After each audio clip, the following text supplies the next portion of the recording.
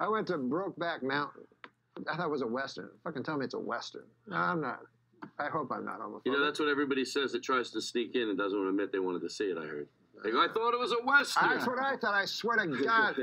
They told me it was a Western. Now I'm sitting in the back, I'm watching it, and I'm like, where's the guy? I want to see a guy with a white hat and a guy with a black hat, and I want to see them shooting each other up in front of the saloon, you know? Last thing I want to see is a close-up of a beautiful hot cock slipping into an asshole. Now, they didn't show that in the movie.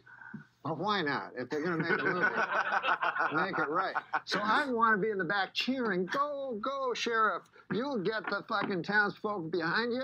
You know, when it really comes down to it, I don't want to be fucking whacking off on some fucking guy in front of me and come all over him, and then he's got to come all over him, and then he's young, and then who's the homophobe, right?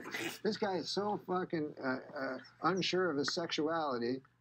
He's mad at me because I jizzed all over his face.